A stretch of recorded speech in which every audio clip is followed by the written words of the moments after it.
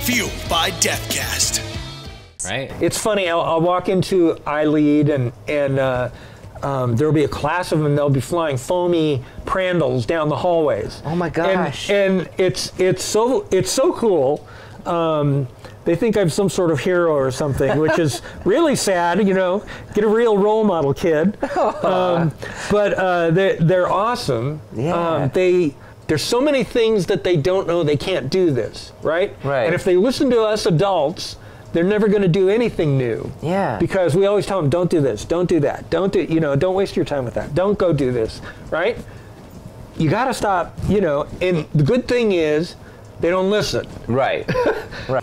The iLEAD kids are awesome. Oh. And Kathleen, she's working on her third space station experiment. Yeah. I mean, who does that? It's incredible. High school student is doing, when I was going through high school, there was no way I was going to get an experiment that went into space. Right. Isabel, you were part of the original coffee experiment? Yes, I was. Can you talk a little bit about that? Because we are so excited that we're part of coffee, this coffee experiment that's being sent to the space station. But yeah, so Coffee 1.0 was the original project. Same concept as now, but there were a few bumps in the road, and as always in science. Exactly. The first experiment that we sent up was last, fall? December. Yeah. So we had originally chosen a different coffee company, and the kids did the experiment optimization led by Dr. Cohen and Dr. Lux at UCLA School of Dentistry. So the kids have to have an expert enrolled in their project. Right. So that's one of the requirements. Mm-hmm. So they had done all the experiment optimization, up it went. One incredible thing, first of all, was being able to no, your project is going up to space. That was absolutely insane. But the second part was being able to actually be there and watch the rocket go up, be there for the launch, and also get to go around NASA, get to talk to different people, watch also, because we weren't the only ones there giving presentations. There were some other schools, so getting to see their projects and getting ideas from their projects. I know that you do a lot with the science program. Yep. And you actually were part of the initial experiment with the coffee going to space. Can you talk a little bit about that? Yeah, so Kathleen had approached me I think it was late summer of last year, and she came to me with this experiment, and the opportunity to send it to the ISS, which I thought was amazing at the time. Right, who gets to send an experiment to the ISS? It's incredible. And so, of course, I jumped right on. I have done similar things to it before. I don't know if you know what SSEP is. I don't. Can you explain it to me? Yeah, the Student Spaceflight Experimentation Program. So that is run partially by NASA, and I think funded by NASA. And so I had participated in that in the past, and that's a nationwide thing. So I had a little bit of familiarity with it. But I bring that up because I had done that before, and I had designed my own experiments. And this was a project where the experiment was already created and selected for flight, so I wasn't going through that process. And then the experiment didn't go exactly as planned, and that's part of science. That is science. And so we realized we need to do it again, and that's when we reached out to you guys. And which is absolutely, I still can't believe that we have this opportunity. Right? It's incredible. This is so exciting. I can't thank you enough for the opportunity. Well, we should thank Nicole Stott as well, a former NASA astronaut who connected us, who also believes in art and believes in education and has done incredible work. And so grateful for the connection, because we didn't know what you guys were going to say. We were thinking, oh, we're going to call up this coffee company. They're going to think, why do we want to talk to these people? But you wanted to talk to us, and we're incredibly grateful. In a different kind of way, we're actually kind of lucky, because this way we've been able to really go through, do more tests. So we've been working actually in the lab over in the high school a lot. We use black coffee to kill this. We are trying to see how well black coffee kills Streptococcus mutans, aka plaque, which is a bacteria in your mouth, in space. So, all right, here's some background. Yes. Black coffee here on Earth, and it's just black coffee, no sugar added, no cream, kills the bacteria on your teeth, Streptococcus mutans. Or plaque. Or plaque. And we want to know if it has the same effect on space and if it does it more or if it does it less. Right. Wow. Wow. And what would you think would be the practical application if it does it more or less?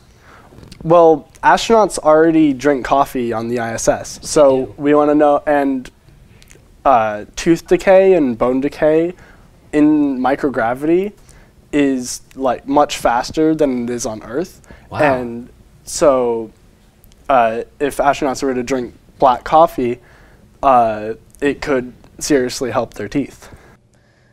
So to send it up into space, we're using this thing called a MixStix. Uh-huh. Which I saw a little bit of yes, earlier. it's basically a tube. It's just a tube, right? But that's going to allow the experiment to kind of be sent but also be utilized, right? Yes. It's like experiment in a tube. The way we're doing it, I think we're using like a type 3 because it needs like 3 segments. Mm-hmm. I think that's No, I think you're right. I think that's how it was explained to me. So in one chamber we have the Streptococcus mutans. Mm-hmm. In another we have a liquid that'll activate it, and in the third one we'll have the coffee. Both of you are like at the forefront of space exploration. Like we are on the cusp as humanity of becoming an interplanetary species, and which is exciting as it is. That was science fiction. Literally, that sentence was science fiction just a couple years ago, and now it's becoming a reality. And both of you are doing things to further that. Is that mind blowing at all? It is. It honestly, it doesn't. Like, you don't realize it until you're like at NASA Ames or at the Kennedy Space Center, and you're like, you literally take a second and you go, oh my God, what am I doing here of all people? Like, I shouldn't be here, not a student in school.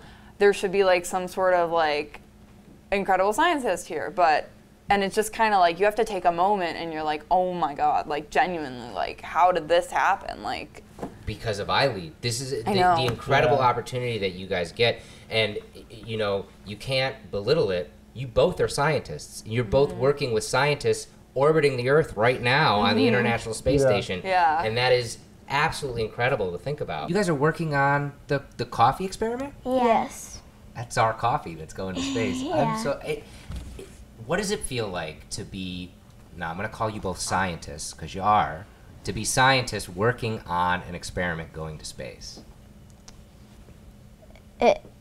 It's really fun. I feel good about it. Yeah? And stuff. Yeah. Yeah? Is it exciting? It's very exciting. Really cool. Right there, it's got to be over the tube, right? And then somebody has to take this and dump it in between. And you'll see it's going to fall straight down. I need to dump this one. I'll do this one. See how it's going straight in?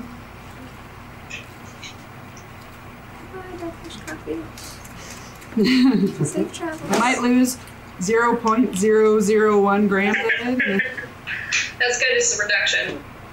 Right, yeah, the reduction is permissible. Okay, we got a little bit on there.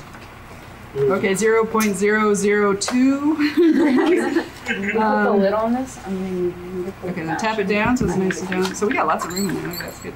And then, You're margin of error. Right, you. It's within their margin of error, but yeah, you do that. So we can get this. Right. Oh, you need to dry them, do you? I was just going to put a match on myself. Well, the match is going to get carbon and other. That's true. So just, they'll dry. That ethanol is going to evaporate pretty quickly. So just take them out, give them a little air shake. Yeah, that's right.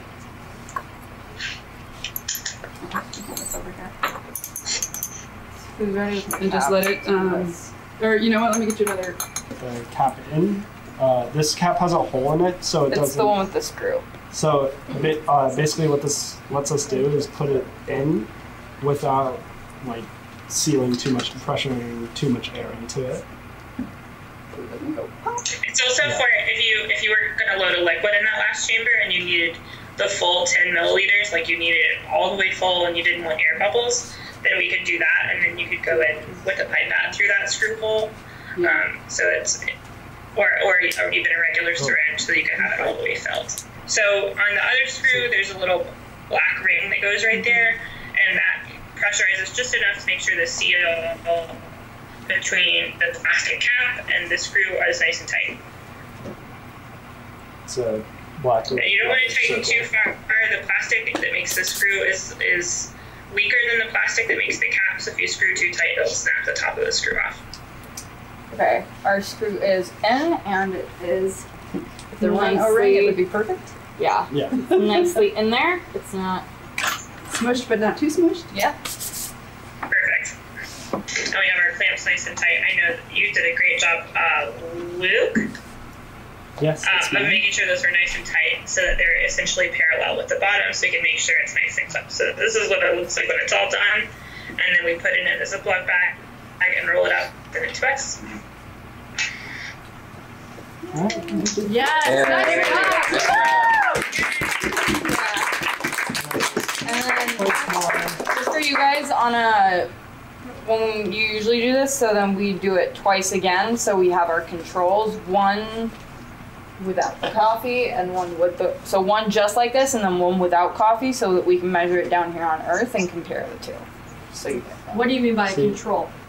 So the control, it's the same thing down here, but so we're gonna be running the exact same experiment down here on Earth with the one exactly the same as this one and then the one without the coffee, so that we can measure how much growth we've had or how much it's killed down here on Earth and compare it to the one that we get back that's been to space. And that's how we can test our different results.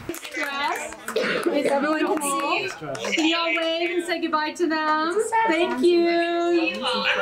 Thank you so much. Congratulations again. Bye. Bye. Thank you. It's more than just asking a question and then doing an experiment to find an answer.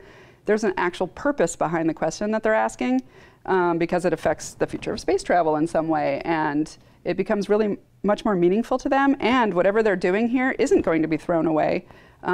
They're able to write papers or continue this process. In fact, in our optimization, we found that Death Wish coffee does not kill the bacteria as readily as the previous coffee that we had used. And that makes me wonder, what is it about the way that you brew the coffee, or maybe the beans that you use, or who knows what in that process makes it different. And if it's not killing the bacteria in your mouth, maybe it's not harming the bacteria in your gut. Maybe there's all kinds of other benefits that that Death Wish coffee has that other coffees maybe don't have. And I'm not just saying that as like a plug. Seriously, like, this is an important, valid question, not only about your coffee, but about the kinds of coffee we would send to space. Or if we want to use coffee as an antiseptic in your mouth, this is not the right coffee for that. Right. But it might be a better coffee in other respects for your health, or for astronaut health. That is incredibly interesting and exciting to hear, because I mean, when we developed this coffee, we use a blend of Arabica and Robusta beans, and a lot of coffee companies do not do that. And so that could be some of the factor, and we pride ourselves on a very low acid coffee, and that so might have it a lot does to not do with hurt your gut, and that could be the fuel for space exploration, that's not going to harm the astronaut in a long space travel. Right. I love this. I love it. You can drink the coffee, but you still have to brush your teeth. Sorry. Exactly. And that's what's wrong with that?